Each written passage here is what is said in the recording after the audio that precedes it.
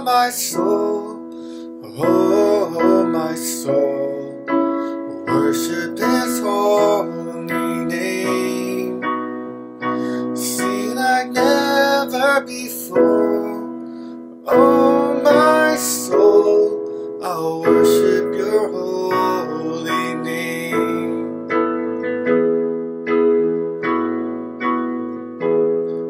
The sun comes up, it's a new day dawning.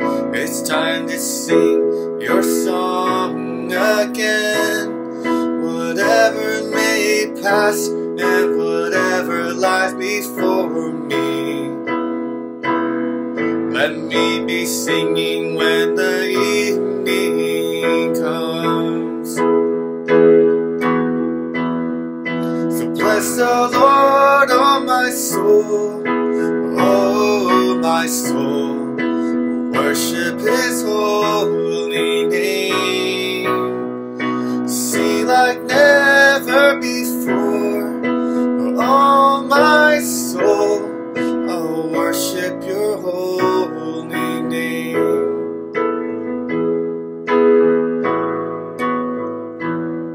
You're rich in love and You're slow to anger. Your name is great and Your heart is kind.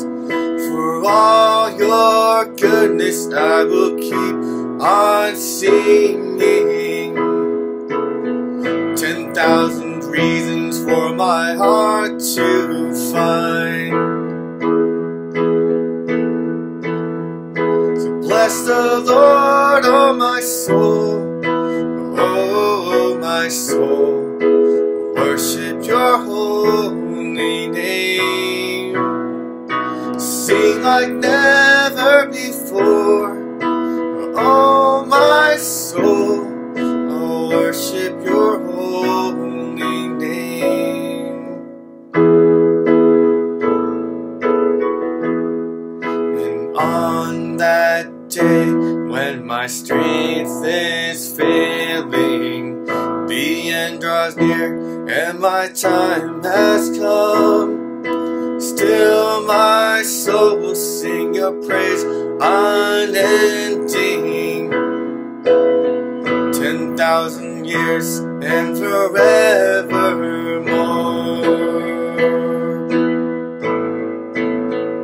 So bless the Lord, oh my soul, oh my soul, worship His holy name. Sing like never before, oh my soul, I'll worship Your holy name. Bless the Lord, oh my soul, oh my soul, worship His holy name. Sing like never before, oh my soul, I'll worship Your holy name. Lord, I worship Your holy name. God, I worship Your holy name.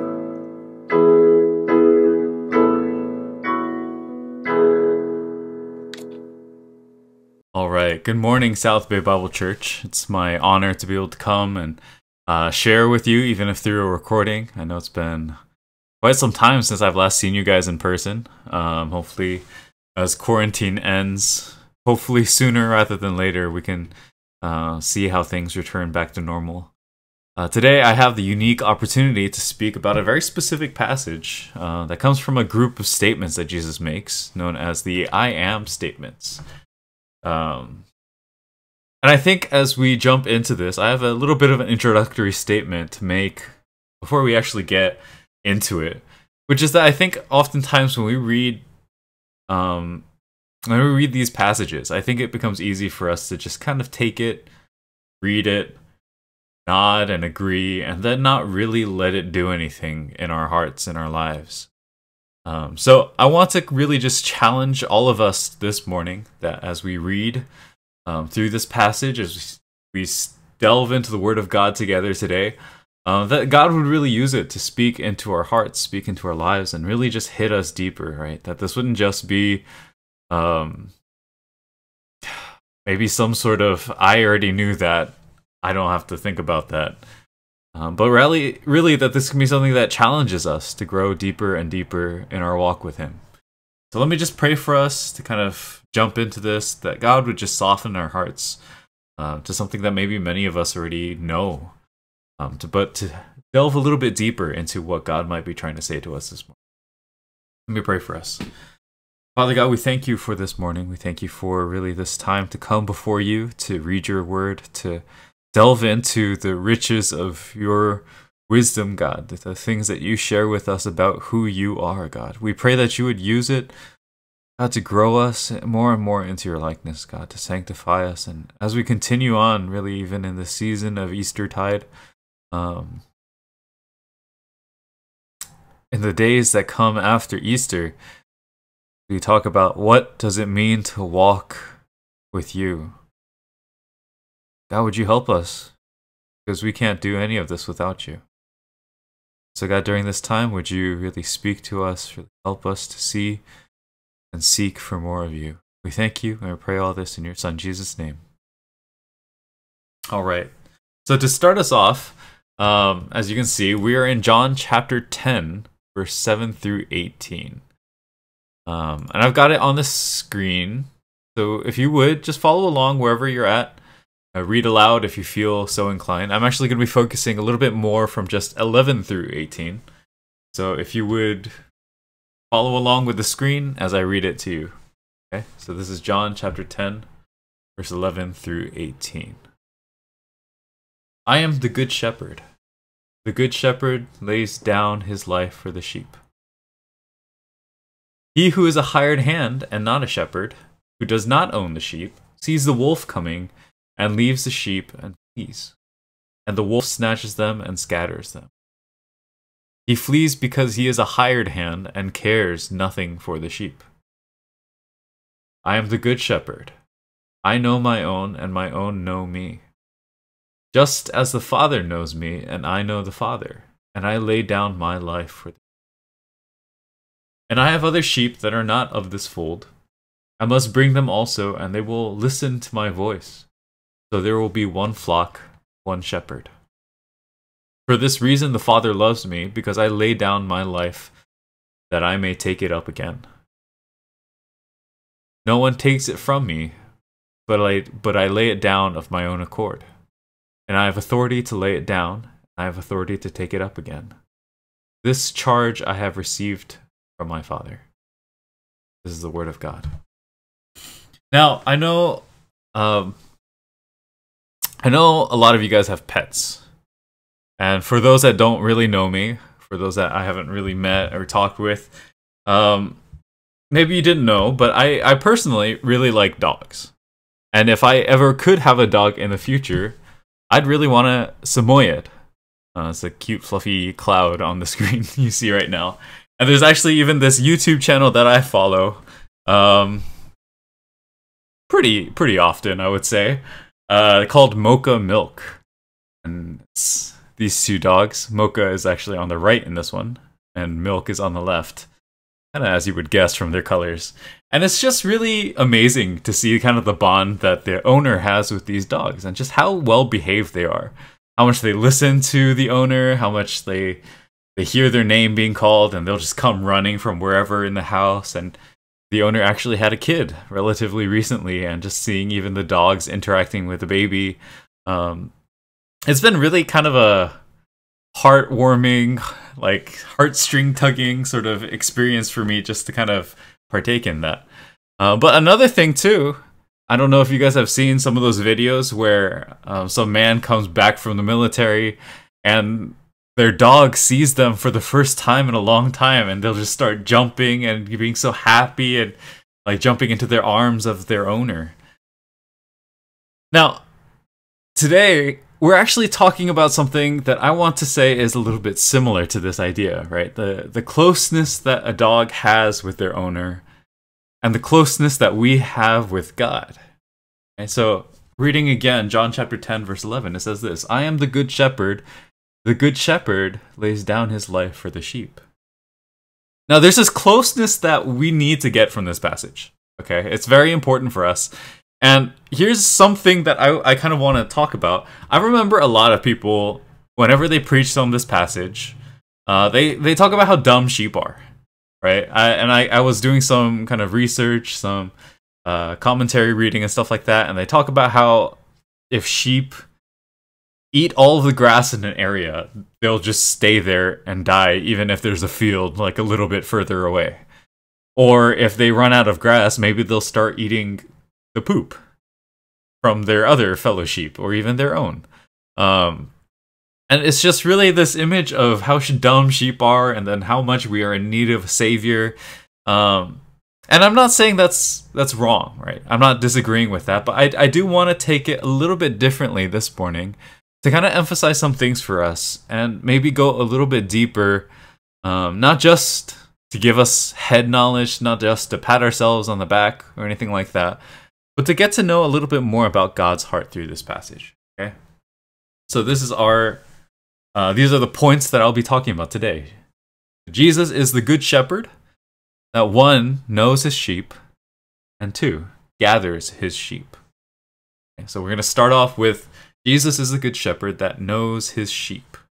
So I'm going to be focusing in on really just these two things this morning. So if you'll follow along with me as I read 14 and 15. I am the good shepherd. I know my own, and my own know me. Just as the Father knows me, and I know the Father, and I lay down my life for sheep. Now, I'm sure this isn't really a surprise to anyone that has been a Christian for any amount of time, that God knows us, right? I think even people who aren't Christian might have some sort of a grasp of this idea that God knows everything. But I want to really take this a little bit deeper for us this morning and focus in on what it says here, right? Just as the Father knows me, and I know the Father. What sort of a relationship is this? Just as God the Father and Christ the Son know each other, Christ knows us in that way. Now, I'm sure many of you in the church have heard and seen, talked about the Trinity, kind of debated it, heard about all the different metaphors that people come up with for this topic, this doctrine, and just how confusing it is. But really what it boils down to is there's three persons, but they're of one essence.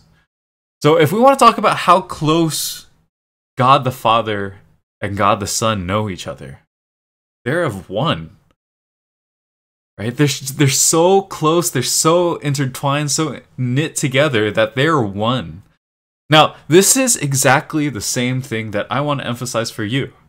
Right? That God knows you that closely, that intimately, that deeply. And it's not this sort of you can hide from God sort of thing. Like, you can't.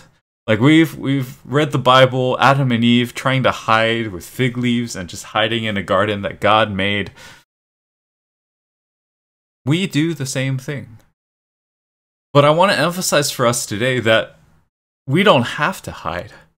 In fact, it's kind of futile, but the idea is here that God knows the depths of our heart, and that should change us.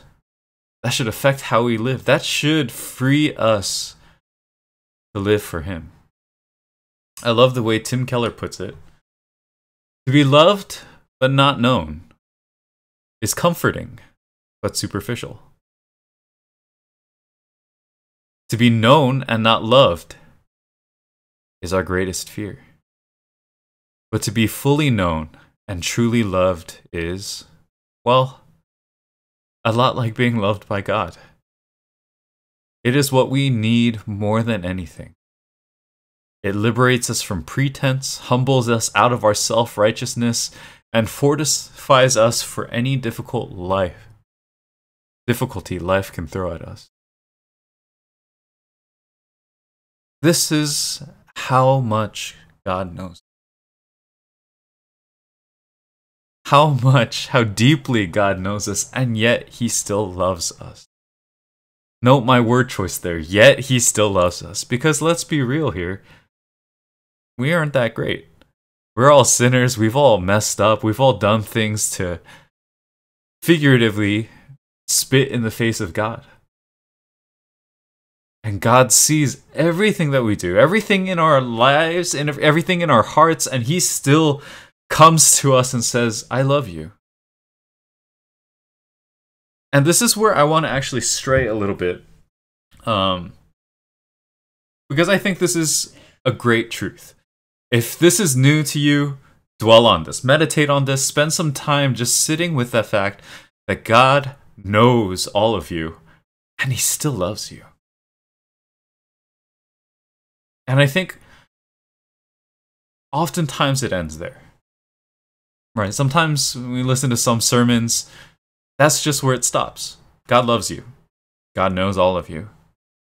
Pat you on the head, move on. But I want to take this a little bit further to say that it's not just about this pat on the head, and it's not just about feeling good. Through this passage, we see a little bit of God's heart. Later on in John 14, Jesus says this, Truly, truly, I say to you, whoever believes in me will also do the works that I do. And greater works than these he will do, because I am going to the Father. And while I know this isn't exactly the point of why Jesus is sharing this with us, I think there's something important that we need to get from this, which is that God knows us. God chases after our hearts. God longs and desires to be with us. And that's exactly the same thing that we should be doing as well. Right? In 1 John chapter 4, it says this, Beloved, if God so loved us, we also ought to love one another. If God is chasing after our hearts in this way, where he's longing to just be close to us, just to know us a little bit deeper, just to show us this crazy love,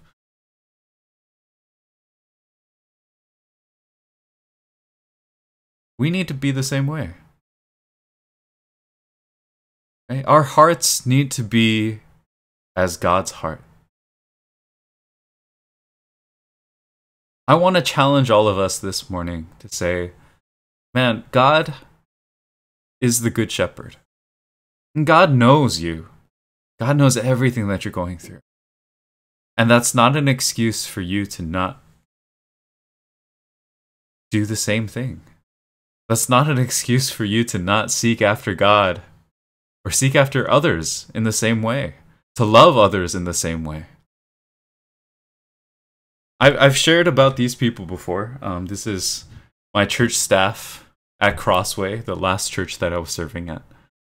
And I think there's something that I just kind of want to say about them, which is that even 2 years now, I think it's been roughly 2 years, a year and a half, since I've served here and left and gone to serve at the current church that I'm at, I still catch up with them. I still talk with them, and they're still great brothers and fellow co-laborers in Christ with me. And there's this sense of just connection that we have. And it's not like we're just intensely close to each other in the sense that life, everything that we do, everything that happens in our lives is shared. No, it's a lot of them are far further away now. A lot of them have moved to other churches as well. One of them actually went up to San Francisco. And we're just not at the same place anymore. But in the same way that God desires to care, desires to love, desires to know about us and everything that we're going through and just care for us in that way, man, we're able to care for each other. Right? Even with Sebastian, sometimes I'll talk with him and we'll catch up and see how things are going. With Glenn and William and Chris, and I'm sorry if I'm missing any names right now, but just being able to just catch up and say, hey, how have things been going? How, anything that I can pray for you.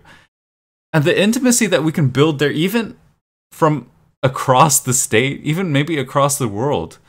I have some friends that are missionaries in Japan right now, and being able to just send them a message and say, "Hey, how have things been? How are you doing?"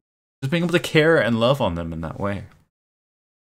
And I think what I want to warn everyone of is this. This is something that I've actually heard from well-meaning people. It's generally a specific sort of crowd. But it's this idea, stop texting first and see how many dead plants you've been watering. Right? We'll see this as kind of a warning for people like, you know, you've put in all this effort into your relationships. If you stop texting them first, you'll see how many people actually care to text you first. And honestly, as I was reading through this passage, I think I felt really convicted, right? That of how wrong this is. Of how much this is just off from God's heart. Of how much this is almost in some ways fostering a heart of selfishness rather than the heart of God. Because what you see is stop texting first and see how many dead plants you've been watering. It's telling you, hey, you keep reaching out to people. They don't reach out to you. You shouldn't care about them. You should just let them go. Let them live their lives. Let them do what they want to do. And I see nothing about that in the Bible, right? Rather, I see this idea, and I love this passage, right? Love one another with brotherly affection. Outdo one another in showing honor. Like, for those that are competitive, I'm a little bit competitive, I'm gonna be honest with you. It's saying make it a competition to love each other better than the other, right? Hey, I got this time. Like, I'm paying. And not the sort of like fake Chinese, I'm gonna pay, like fight for the paycheck sort of thing. But like actually going out of your way to check in on people, to love on them, to especially during this quarantine time. I've noted, just kind of even looking at the people in my church nowadays, that a lot of people just become recluses, introverts. They'll live their own lives in their own homes, in their own everything, and not really go outside of their little bubble. And maybe they're not used to it. Maybe they don't know what to do. But even in this time period, there's so many people that are lonely. There's so many people that are suffering. I had some conversations with some friends of mine, actually the pastor of my old church, and he was sharing how, yeah, people have interacted with this time of quarantine very differently. There's some people that have suffered a lot. Some people are thriving in this because they don't like people. I've been doing okay, and I don't know. I just want to say, like, even for us living in this time, man, we need to reach out to one another. We need to be there for one another, just as Christ shows his love for us.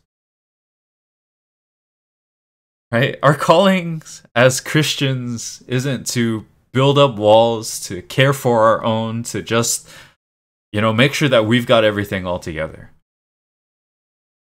No, it's to love one another as Christ loved us. It's to go out of our way to sacrifice for one another. To outdo one another in love. And all of this really ties back to God being the good shepherd. Christ being the good shepherd that knows his sheep. We are made to be image bearers of Christ and display his love to the people around us. It's only once we've started doing something so simple as this that we can even start to have a testimony to tell other people about him. The next point that I want to talk about is Jesus is the good shepherd that knows his sheep and that gathers his sheep. This one is a little bit different, and I want to kind of emphasize this point for us this morning. Let me read it for us. It comes from verse 16. It says this, "And I have other sheep that are not of this fold. I must bring them also, and they will listen to my voice. So there will be one flock, one shepherd." Now, I want to say I've heard this preached in a very specific way as well, especially as, Asian, Gentile, like someone outside of the Jewish culture. this, again, just kind of becomes this head pat, right? It just kind of becomes this idea that, there's other people out there, they're not Christian yet, they're not Christ followers yet, so I'm going to bring them in. And for us, as those very people that are outside of Israel, we can feel good about ourselves because we've been brought in. We found Jesus and we're living our lives for Jesus, and good job. And I think oftentimes that's where it ends. But I want to say again that I don't want you to just read this and go, yes, I've made it. I was counted worthy. First off, Christ is worthy and we are just covered by Christ. But I want to take this and really say that this is about God sharing his heart with us. Okay? This isn't just about us feeling good. I don't think Christ shared things just so that we could feel good about ourselves. But rather, I think God shared these things with us through the Bible so that we can know a little bit more about his heart for his people. Right? It's this idea that when we look into the world, there's people that aren't believers. There's people that are still lost today. And I think a lot of the times people will talk missions.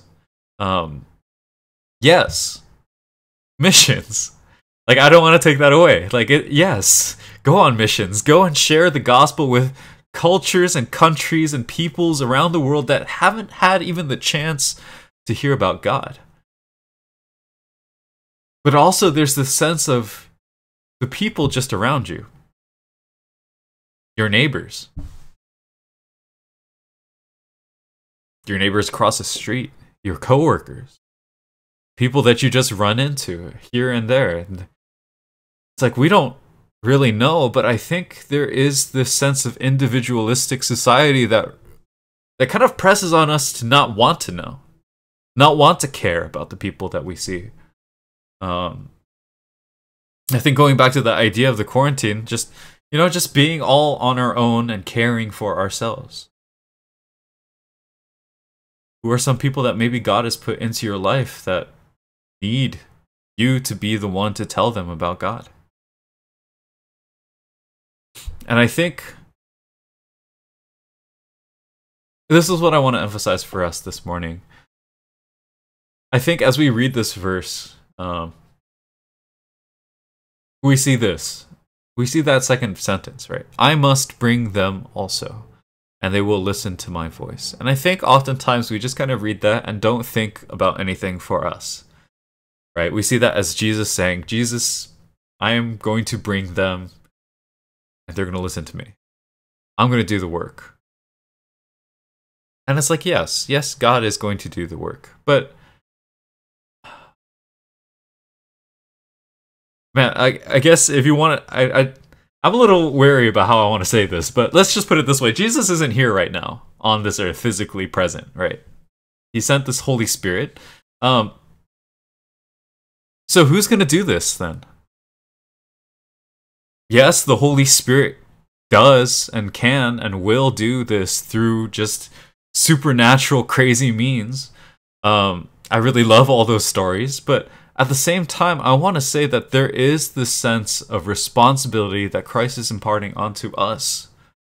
That it's not just about us and him and just, as long as my spiritual life is good with him, as long as I go to church and do my devos every day and spend some time in the Word and pray and all that sort of things, I'm good with God. No, there's so much more than that. Even for the last point, sharing, if you actually love God, you'll do his commands.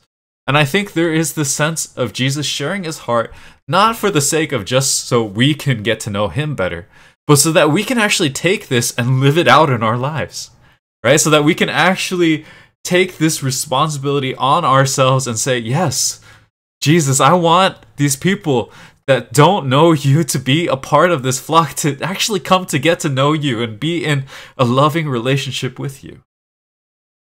And for us to go out, take this responsibility, and then go out and do what God has called us to do. One of the things that I'm realizing about myself as I serve at my church, I'm horrible at delegating. And it's not like there's nobody around that I can delegate things to. There's people that are here that I can lean on and kind of share the burden with and share the responsibility with, and even just invite them into serving. But I think a part of me, and I'll be honest with you, there is a sense of pride where I'm like, I'm gonna do it myself because I know how I want it, and I'm kind of particular. So as long as I can have it the way that I want it, and I'll just do it myself, and it'll be fine. I'll just suffer a little bit and sleep a little bit less. But there's also this sense of pride where I'm not willing to ask somebody else. I'm a little bit worried, a little bit scared. I'm a little bit feeling like I'm going to put a burden on someone else. And I'm still honestly trying to wrap my head around this idea of how can I delegate well? How can I invite other people well into even serving, right? And even kind of thinking about my experience at South Bay Bible Church, that was the first time I served in church. And I remember Pastor Albert walked up to me, it was a Friday night, and he was just like, "Hey, do you want to help out with sound?" And I was like, "I don't know." And he just kind of took me over and showed me how to do everything. And I remember really kind of just doing it, and maybe sometimes doing it too much and being kind of, I don't know, too hands-on, where I would just stand there in front of the sound thing awkwardly. But I just remember that because of that, I think that was really the first invitation that I got into serving and really just being able to take part in what the church was doing. And really just how great of an opportunity that was for me to learn and to grow in that way. And I think for me, I need to learn really to not just hoard all these things to myself, but really allow other people to step into it. And let's be real, in some ways, despite my pride and despite my own, I don't know, I guess thoughts that I can do everything myself, there is the sense that I am not able to do everything by myself, and I need other people. But God's not like that. In fact, if we're being clear and open, like, honestly, God probably doesn't need us to do anything. And I hope you can kind of hear that, not with the sense of, okay, I'm not going to do anything then. But I want to say that it's not just about the fact that God doesn't need us to do anything. It's about the fact that God is inviting us regardless to take part in what he's doing. And I think when we are able to really step into these places of, this is what God wants, this is God's heart, I think we grow. All right, we learn a little bit more about who God is, and we learn about his heart, and then we grow as Christians, as people. I want to talk a little bit about this that I think will be kind of the block for us regarding this topic. It's the bystander effect. We're less likely to help if others could. It's this idea where if, say, you're in a crowd, somebody gets hurt. In this image, this lady is on the floor and everyone's just around her. Now here's the thing, the bystander effect says the more people there are, the less likely anyone's going to go and do anything. Because they're thinking, somewhere in the back of your head, maybe not consciously, but they're thinking, someone else is going to do it. Like, I don't have to do anything, like, that person over there, maybe there's a doctor somewhere. Maybe there's someone else more qualified. Maybe someone else can go and take this person and help them. And I'll just go about my day. And I remember reading some stories about where it just really went really wrong. Where, man, somebody died because people took this so far. And I think for us as Christians, this is perhaps something that we suffer from, right? We're less likely to help if others could. And we think about, okay, there's a lot of Christians in the world. There's a lot of other people in the world. There's a lot of other more qualified people in the world. God can send them. Someone else that's better fit for this job can go. .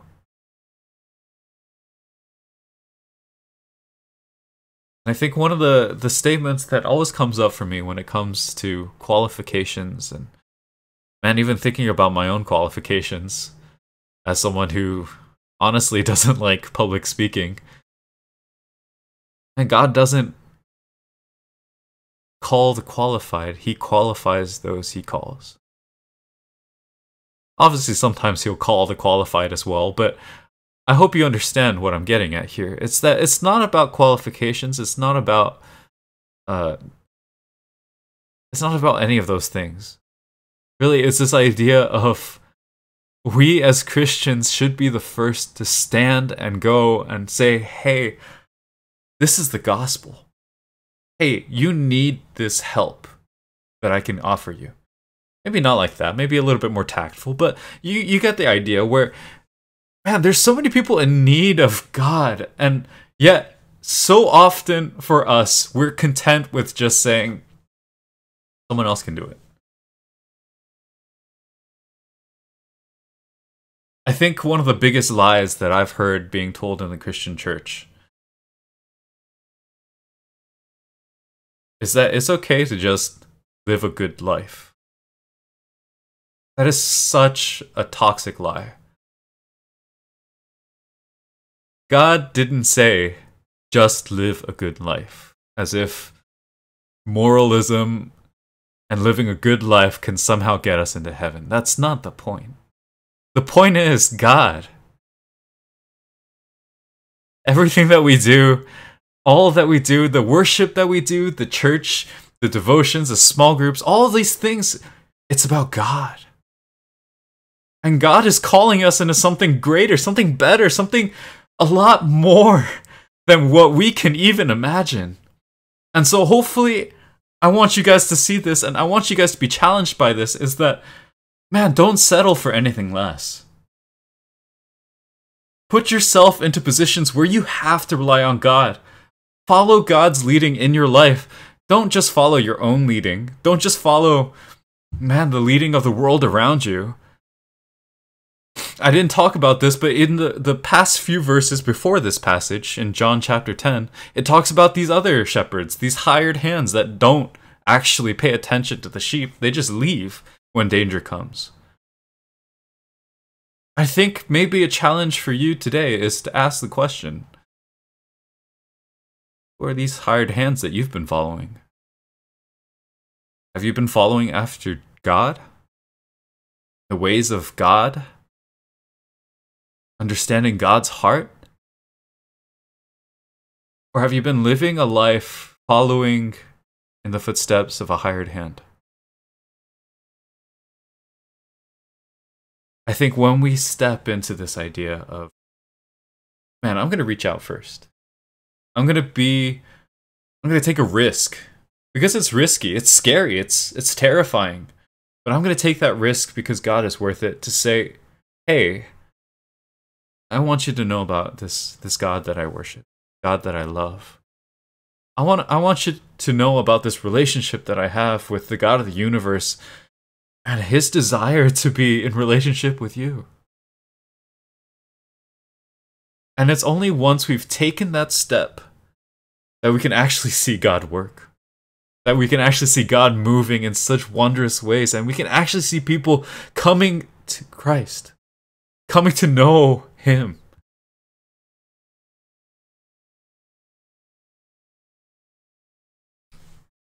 In closing, I just want to kind of reiterate, Jesus is the good shepherd that knows his sheep and that gathers his sheep. And the invitation that we have today is to follow in that. I love this quote. I was reading and kind of studying up. This is from a commentary. And it says this: in John, the theme is consistently Jesus' identity. Stories unveil who he is, but in each case, the problem is not necessarily intellectual. It's not about how much they know. It's not about how much they can understand something. The problem is often an unwillingness to respond to the challenge of the saying. So the issue that we have, the issue that Man, all of mankind has. Every Christian in the world has. Isn't an intellectual thing. I'm sure this passage, these verses, you've read them at least a dozen times in your life. Maybe if you're a newer Christian, at least 2, 3, 4, 5 times. The problem isn't whether or not you know it. It's what are you going to do with it? Jesus is the good shepherd that knows his sheep. What are you going to do about that? Jesus is the good shepherd that gathers his sheep, that goes out and finds the people that aren't part of his flock and gathers them to him. What are you going to do about that? And it all kind of comes down to this question for us. How are you going to respond? And this is one of the things where, honestly, I would say, I don't want you to leave with a pat on the head, thinking that, man, God knows me, God loves me, God's going to do all these great things in the world, and God's going to bring all these people to know him. I want you to be thinking, man, I want a part of this. I want to see God doing such crazy things, such crazy miracles, such wondrous things in this world, in this life. I want to see God bring people to him. I want to take part in that. Because let me tell you, there is nothing that can bring joy like that as seeing someone completely open to Christ. Say, God, I finally found you. God, I need you. So how are you going to respond? What are you going to do about it? Let me pray for us as we close. Father God, we thank you for your word. We thank you for this challenge. God, you are our shepherd, and yeah, we need you so desperately. There's nothing that we can do apart from you.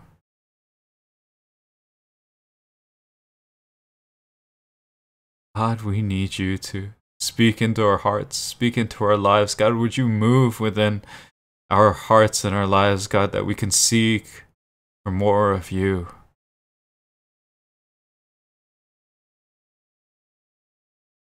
God, help us to not just take your word and let it fall to the side. Help us to not just take this as a puffing up of our intellect. God, help us to respond. Help us to think. Guide us, God. Lead us, teach us, help us, mold us. Push us, God, where we need to be pushed, to do your will, to reach out to the people that you've placed in our lives, God, to encourage our brothers and sisters, and to bring more and more sheep into the fold. God, we thank you for this challenge. We thank you for really your word. And we pray, God, that you would be a part of our hearts and our lives. That we would focus on you and you alone through all of it. Help us. It's your name we pray.